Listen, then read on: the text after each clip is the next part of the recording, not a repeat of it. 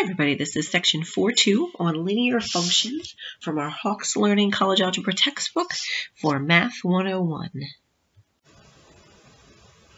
Okay, so a linear function, and typically we use the function f. It can be g or h, but we typically start with f.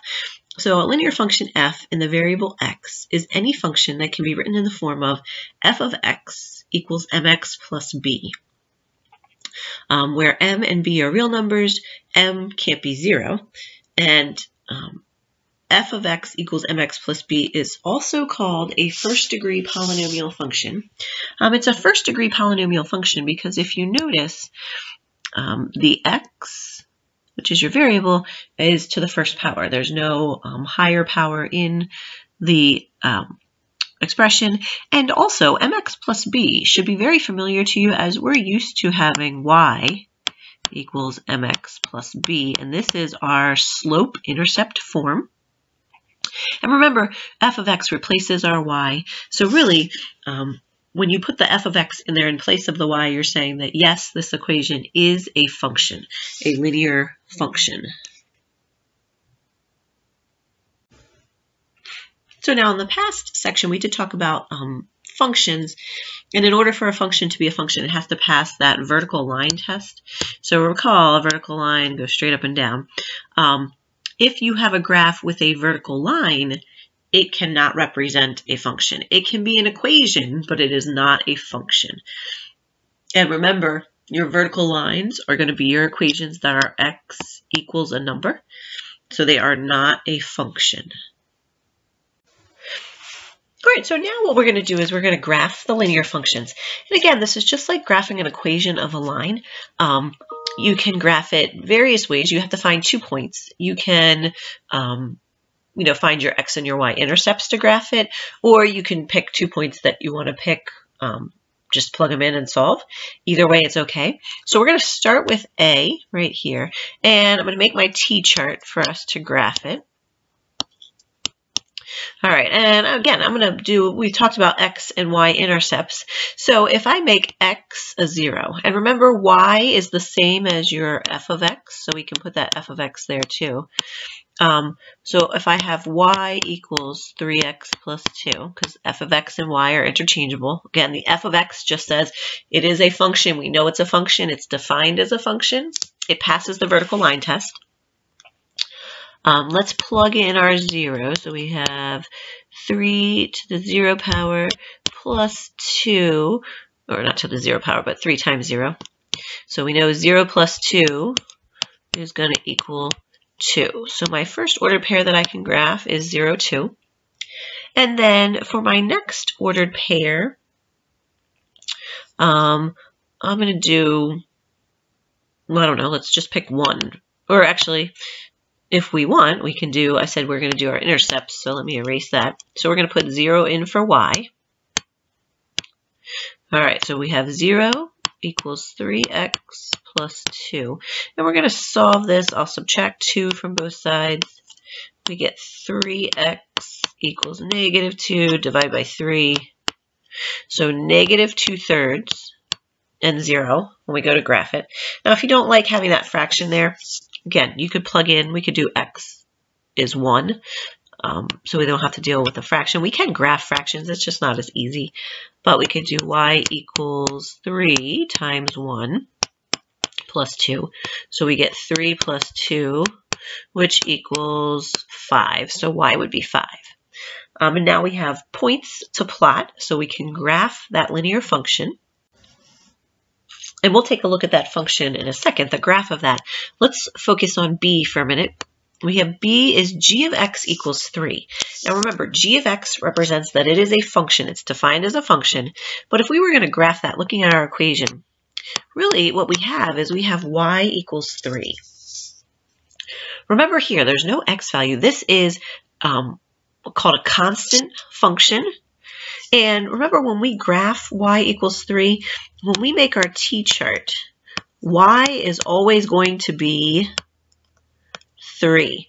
And x can be any number because it's always going to be on there. So I just usually do 0, 1, and 2. When we have that equation, remember, what kind of line? Is it vertical or horizontal for y equals 3? And hopefully, because we talked about it on the other side, or the other page, you're going to say, well, I know y equals 3. That's going to be a horizontal line.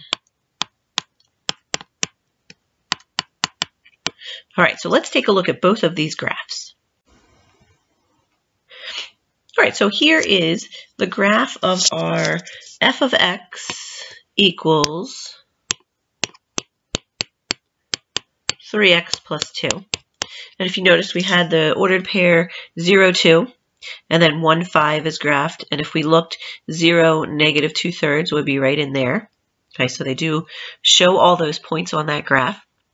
And we know it's a function because it does pass that vertical line test.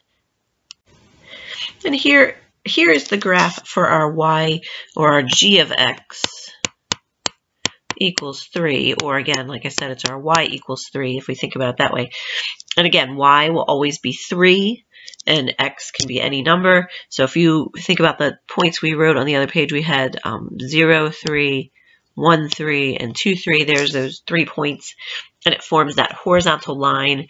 And remember, your horizontal lines have a slope of 0.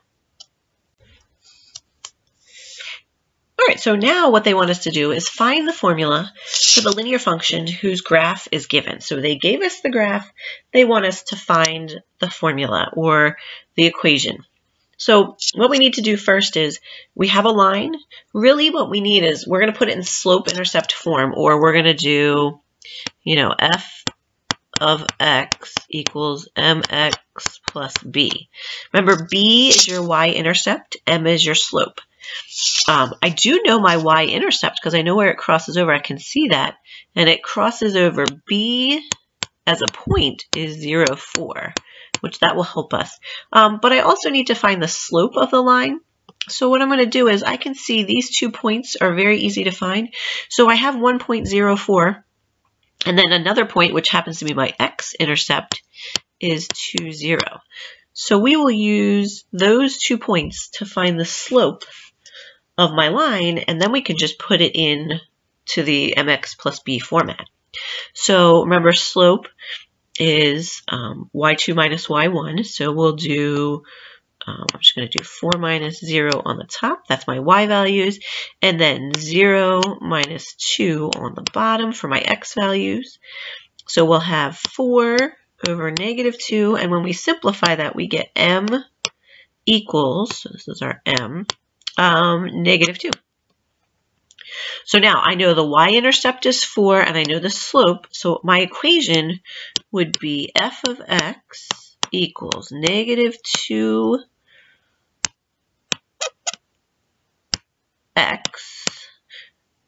plus 4. And that is my equation of the line. And we put it in function form. So we did our f of x. All right, so now what we're going to do is we are going to look at finding the line of best fit and the correlation coefficient. And we're going to look at an example in a second. We are going to use linear regression to find and graph the line of best fit. And linear regression is really just one tool in a larger set known as regression analysis. And really what regression analysis is it's the art of approximating relationships between variables. And in our case, we're doing linear regression because our points are going to form somewhat of a line. Again, they won't be a perfect line, but we can find that line of best fit. And when we use linear regression, it's going to give us the slope-intercept form of the line, whose graph minimizes the sum of squares of the deviations between the line and the actual data points. We are going to use the least squares method, and it is a little bit of work. We're going to show you how to do it by hand because I think it's important to know. There is a function on your calculator as well. So later on, once you know how to find it and what it represents, using your calculator would be okay. But for now, I really want you to be able to do it by hand. I'm going to introduce some symbols that you may or may not have seen before to kind of help you with those. And we will step through it all to find the line of best fit and also then look at the Pearson correlation coefficient, otherwise known as R. And one other note to add here is sometimes you'll say, well, line of best fit, I've done it before. I've drawn the line in there. And you can draw a line and eyeball it, but that's different for everybody, and then everybody has a different equation, so it really doesn't doesn't really give you the value of all the lines. If you do it mathematically, you get the true line of best fit. So that's why we're going to use our linear regression to find it. All right, so you can see here we have 5 points. They look close to a line, but they're not quite a line. They don't form a perfect line. But we're going to use the ordered pairs from those 5 points to help us find the line of best fit. So the first thing you really want to do is, what are the ordered pairs for each point? So for the first one, it looks like it is -1, 6. For the second point there, it's going to be 1, 5. Then we have 2, 4, 3, 3, 2, and my last one looks like 5, 1. So we're going to use those 5 points. And the first thing we're going to do is we want to calculate, step 1 is we want to calculate and you may be saying, well, what is X with a line over it and Y with a line over it? These are the averages of the X and the Y values. So we need to calculate the averages of X, the X values, and the average of the Y values.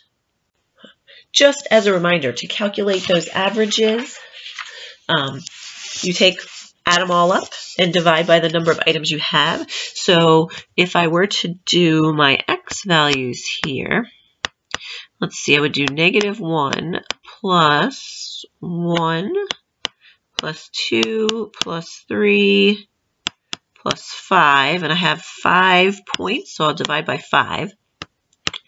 So my average for X is going to be, let's see here, -1 and 1 cancel each other out. So then 2 plus 3 is 5, plus 5 would give me 10 over 5. So my average for X, the X values, is 2.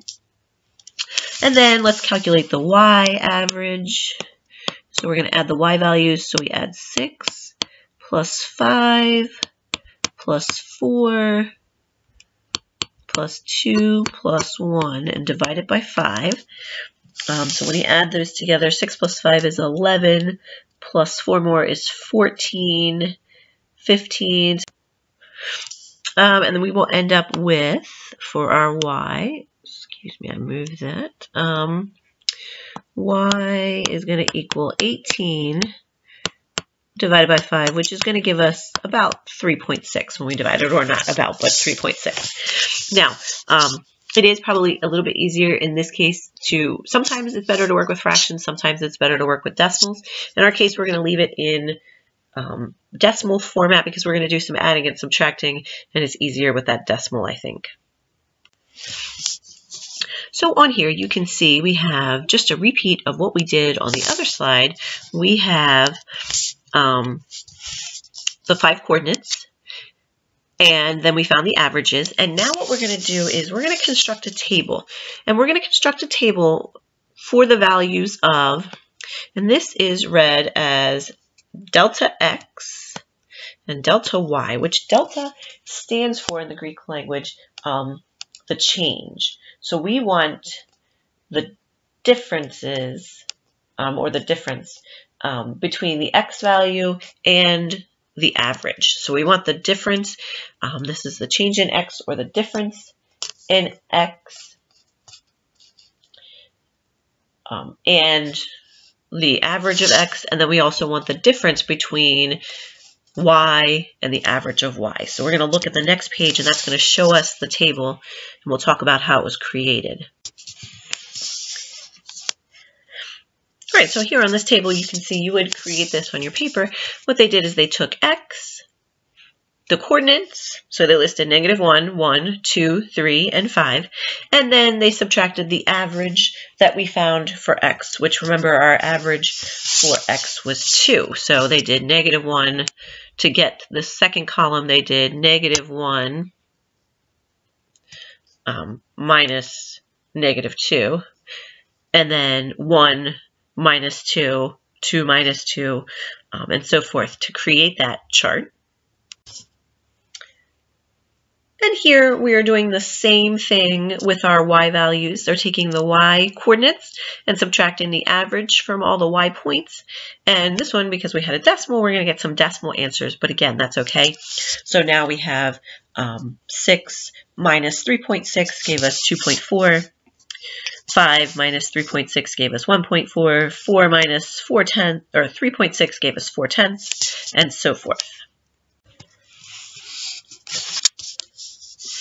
All right, now what we need to do is we need to next calculate the sum of the difference in x, or delta x squared.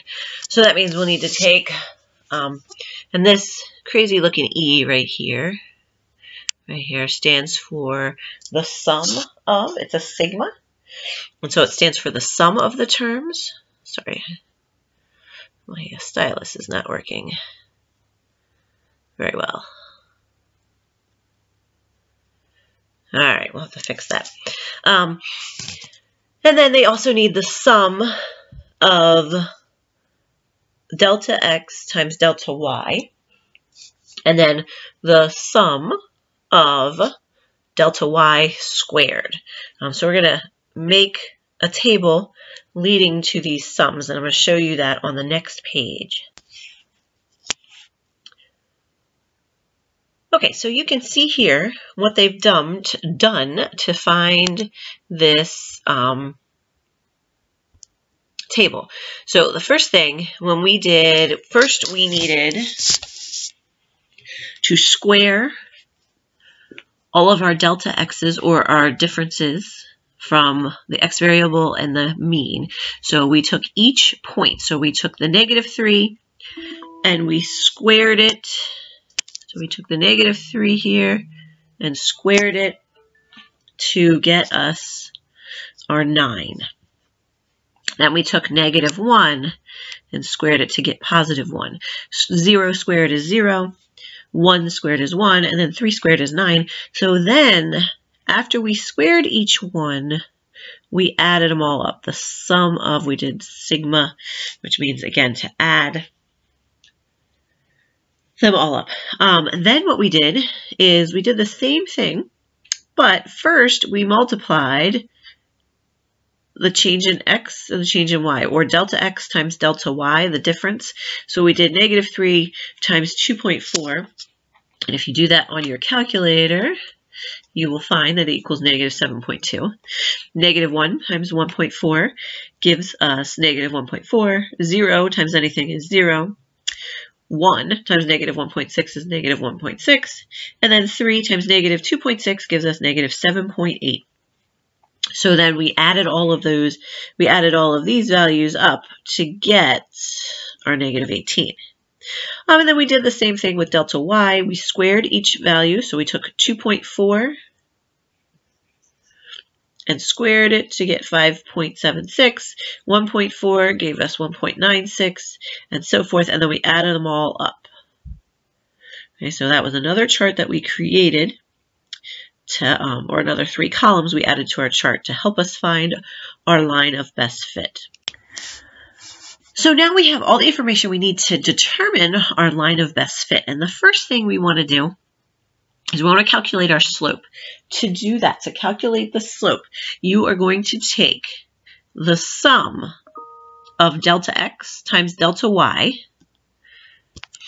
So that number you got in that last column when you did the sum of delta x times delta y, which was negative 18, and divide it by the sum of all your delta x's squared. So from that other column when you're 20, so here is our slope of our line. And to get the y-intercept, we can take, and we know that b is going to be equal to the average of y minus your slope times the average of x. So again, it's not just y and x here, it's your average of y and your average for x times the slope we just found. So they did 3.6 minus negative 9/10 times 2 to get 5.4. And then once you have the slope and the y-intercept, you just put it into your equation. So our line of best fit is y equals negative 0.9x plus 5.4. And here you can see it, they graphed it, so we can see the line of best fit in correlation to the other points, or the points on the graph. And, you know, it comes close to most of the points, you know, not all the points are on it, which it wouldn't necessarily always be anyways, but this is the line that best correlates, the equation that best correlates to the 5 points that are on the graph.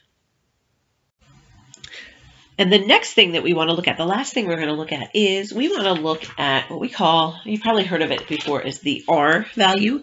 They're calling it, they're giving it by its official name, the Pearson correlation coefficient, R. And this is a number that allows us to answer this question, like, how close is our line of best fit compared to our points? Like, is this a good line of best fit? Were they able to match it with most of the points? Or, you know, is this line, because our points are so crazy, kind of off? Is this line not a good fit with the points that we have, the data points? So to do the line, or the Pearson correlation coefficient, we're going to use the formula on the next page. Okay, so to find our correlation coefficient, what you are going to do to find the R value is you are going to take that number that you got for the sum of delta x times delta y, and you're going to divide it by the square root of the sum of delta x squared and the square root of the sum of delta y squared. So you're going to take, you know, these two values here, take the square root of them. Those two values, take the square root of those, and then multiply them together and divide that by that number we found, the sum of delta x times delta y. And you can see they substituted our numbers in here. It's definitely a problem where you would want to use a calculator. Now, your answer should always be, R should always be greater than or equal to -1, and greater than or equal to 1. Should always be between -1 and 1. When you get a negative answer, it's simply saying that the slope of your line is a negative number. And when you get a positive answer, it's saying, okay, the slope of your line of best fit is a positive answer, a positive number. So that the negative and positive doesn't necessarily mean a good or a bad thing. It's really just talking about the slope. But when you look at your number, and really just the absolute value of it, if you have a value close to 0, that indicates no linear dependence of y on x. So it really means it's not a very good line of best fit. It doesn't correlate to the points given very well. But if you have a number closer to 1, that indicates a strong linear dependence. So that means that the line of best fit is a good fit for the points that you have. It's a good equation to use. So closer to 1 is better. Closer to 0 means there's not a strong correlation there. And also, you know, again, if it's negative, it just means that the line of best fit has a negative slope to it. And if we go back and look at the graph previously, our line was a negative, had a negative slope to it. So our R value is negative. And here, or our value is very close to 1. It's 0.970. So that means that this line is very good line of best fit to model the behavior of the points. So it's a good equation to use to represent the data points. All right, so the next one we're going to run through quickly is, again, looking at that linear regression to find and graph the line of best fit and look at R. So you'll see on the next page our graph and the points that we're going to use. So when you look here, you can see we have 4 points. And again, we want to find the average of the X values and the average of the Y values to get started. We got to list our 4 points. So let's see here. My first point here is, it looks like 1, 5. Then we have 2, 1. 3, 5, and 4, 4. Okay, so again, the first thing you want to do is find the average for your X values and the average for your Y values. So remember, that is represented by that straight line. So go ahead, pause the video, find the average for each, and then come back and check. All right, so you should have found, when you found the average for each value, that the average for the X values is 2.5 and the Y values is 3.75. So now we're going to use those values to do the difference in X and the difference in Y based on our original coordinates and the average. So again, use your chart or create a chart. Take your average for your X values and subtract it from the original X values. So our first one, our first X coordinate was 1 minus 2.5. I want you to create that chart for me, pause the video, and then come back and double check your work. All right, and so if you look here, we have a table where we are showing delta X, or the difference between the X values and the average of the X values. And so for the first value 1, we had negative 1.5, 2 was negative 0.5, 3, 0.5, and then 4, 1.5. And this chart here just shows us our delta Y, or again, the difference between the Y values and the Y average. So 5 minus our Y average gives us 1.25. 1 minus the average would give us negative 2.75, and so on. All right, next what I would like you to do is, now that we have our delta X and delta Y, I would like you to find the sum of delta X squared. So square each delta X value that you have and then add them all together. I would like you to find the sum of delta X times delta Y, and then also the sum of delta Y squared. And I want you to find all of those and then come back and we'll take a look at them. So pause the video, come take a look, and we'll look at them all. All right, so if you look at this table, hopefully your table looks the same. When you're rounding, it would be good to go out to either 3 or 4 points. It may vary a little bit on your numbers depending on how you rounded, but I would at least go out to 3 decimal place values each time. And so you can see our 3 values we got. We have 5 for the sum of delta X squared. We got 0.5 for the sum of delta X times delta Y. And then the sum of delta Y squared was 10.75. So now we can use those values to help us find the slope, the y-intercept, and then also use that to find our equation of our line and our coefficient correlation, or correlation coefficient. All right, so we need to find the slope. And remember, to find the slope using our linear regression model, we are going to the slope is equal to the sum of delta x times delta y divided by, pardon my drawing, I know it's not very good here, of the sum of delta x squared. So that means for our chart, we are going to have 0.5 divided by 5. And that means that our slope is going to equal 1/10, 0.1. To find B,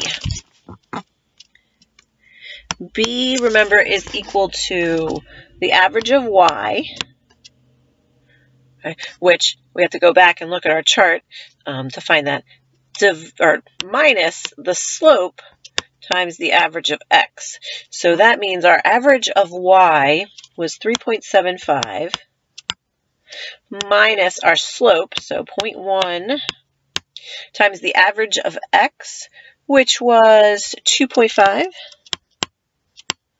So that's going to give us a B value of 3.5 when we do the math. So our equation of our line is going to be y equals mx plus b, or our slope is 0.1x plus our 3.5. All right, so if you look here, you can see the line graphed in relation to the other points, or the points on the graph. And if you can see here, you look and notice the line does go through one of the points or close to the point, but the other three, it's not that close to them. So what we want to look at is, is this really a good line of best fit for the data? Is this going to be a helpful tool to help us evaluate the data, or a helpful equation to use for any information that we need? So we're going to look at our correlation coefficient. All right, so remember, to do your correlation coefficient, you are going to take the sum of delta x times delta y divided by the square root of the sum of delta x squared and the square root of the sum of delta y squared. And we end up with 0.5 divided by the square root of 5 and the square root of 10.75. When we use our calculator to calculate that R value, it's a positive number, so that means our slope was positive. And if we looked, yes, it was a positive slope. It went up from left to right. But our R value is 0.068, which that's very close to 0. So again, the closer it is to 0, the line is not a very good fit with the data. The closer it is to 1, the better a fit it is. If it's, really close to 1, it's a great fit with the data. But here, it's very close to 0, so it's a poor model for the behavior of the data. So it's probably not something that we would want to use when looking at the data and trying to get other information from it or use it for things. It would not be something that we would want to use. And that is it for everything in 4.2.